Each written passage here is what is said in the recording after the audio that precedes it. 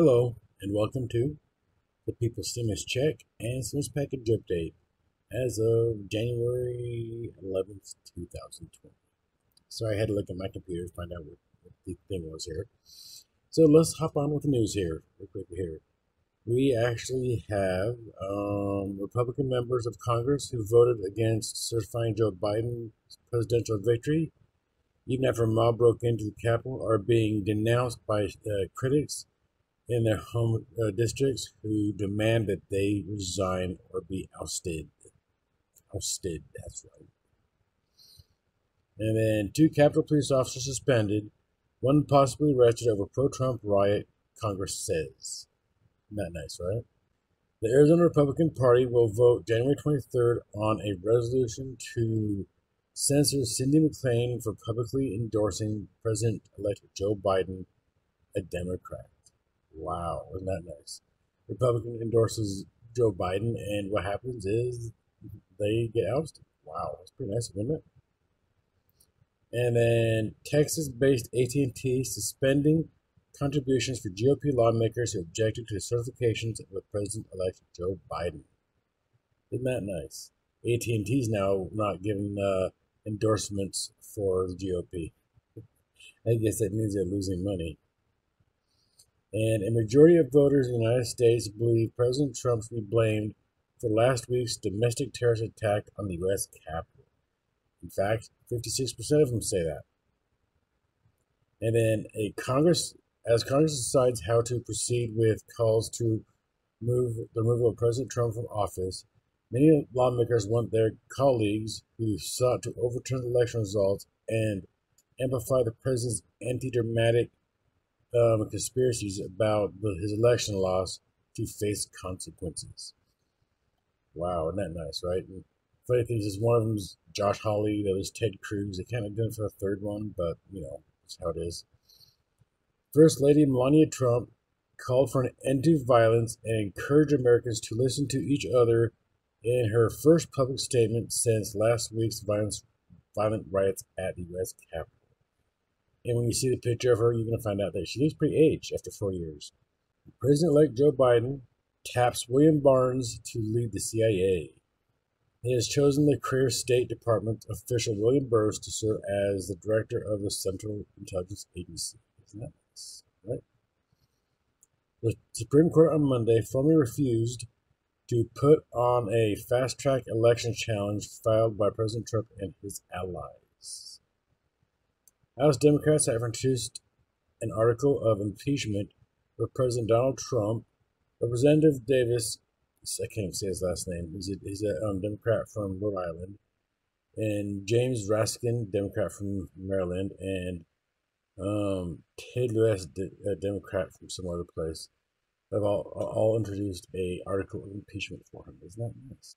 The FBI is warning of plans for armed protests at all 50 state capitals and in Washington in the days leading up to President-elect Joe Biden's inauguration. We have social networking site Parler, a known haven for President Trump's most fervent supporters, has gone offline after Amazon kicked the website off its site. In fact, if I'm not mistaken, Apple, Google, as well as Amazon is basically taking them off their services. Donald Trump is visiting Texas, and he's preparing to visit the Rio Grande Valley on Tuesday in the midst of planning impeachment proceedings following a violent week at the U.S. Capitol. Isn't that nice, right? He's going to get impeachment process for that one. And then apparently that West Virginia state lawmaker charged after storming the U.S. Capitol, he refuses to resign. The PGA of America cuts ties to President Trump when it voted to take the PGA championship away from his golf course next year. He's losing all types of stuff with his stupid acts, right? And the stimulus news is President-elect Joe Biden says an expensive stimulus package is his top priority. Regarding the second stimulus checks, the IRS announced that some people will receive paper checks or prepaid debit cards instead of direct deposit. People may receive a prepaid debit card or a paper check even if they got direct deposit on their first stimulus check. The IRS says these payments will arrive in a plain white envelope with the U.S. Department of Treasury seal on it. Isn't that nice, right? Vice President Mike Pence is being pressured into invoking the 25th Amendment and removing President Donald Trump from office. If Pence does this and invokes the 25th Amendment, this might lead to more acts of violence for Trump. Pelosi has started the impeachment process on the House floor this morning, basically for Donald Trump to get rid of him.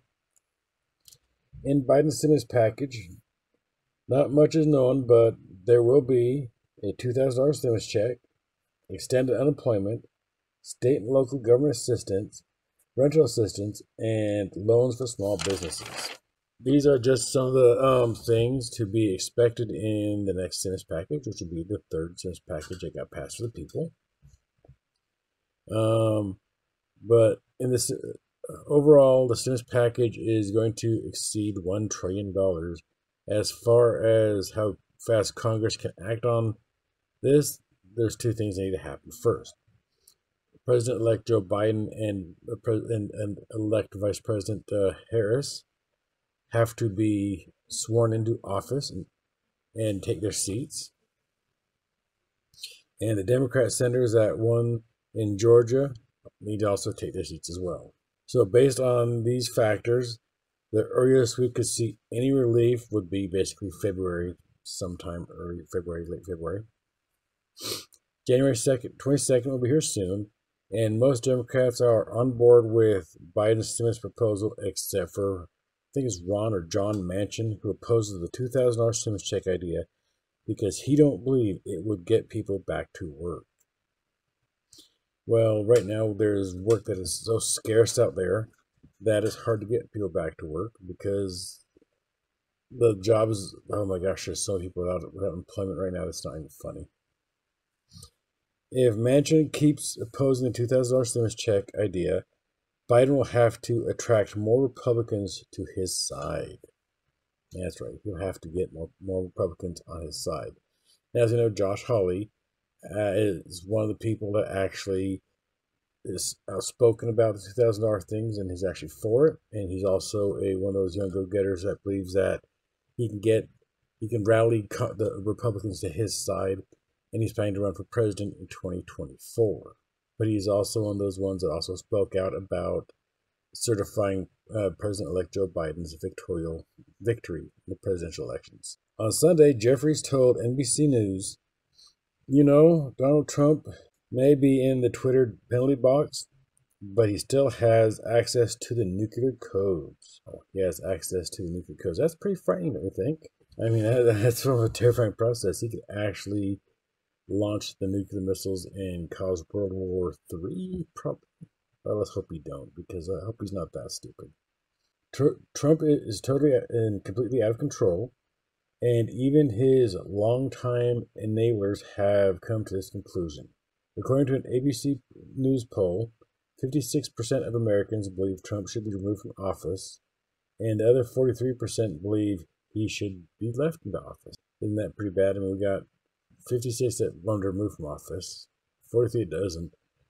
How about this? Why don't you guys tell me what you want? I mean, do you want to be him, have the Article 25 done on, Amendment 25 done on him, impeached, resigned, or let him finish his term and then let's see what happens then, because many senators are actually talking about how right now starting the impeachment process on Donald Trump would be a waste of time and resources because it could take a few months to actually impeach Donald Trump. And yet Nancy Pelosi has already started the process of trying to impeach Donald Trump. So what do you guys think about this? Do you guys think that we should impeach him? We should Amendment 25 him, let him resign in peace, or let him finish out his term? Please let me know in my comments box below. And if you guys enjoy what you hear, please hit that subscribe button and turn notifications on so you can hear my interesting voice as much as you want. Until next time, you guys have a wonderful Monday, and I will speak again to you guys tomorrow. Bye.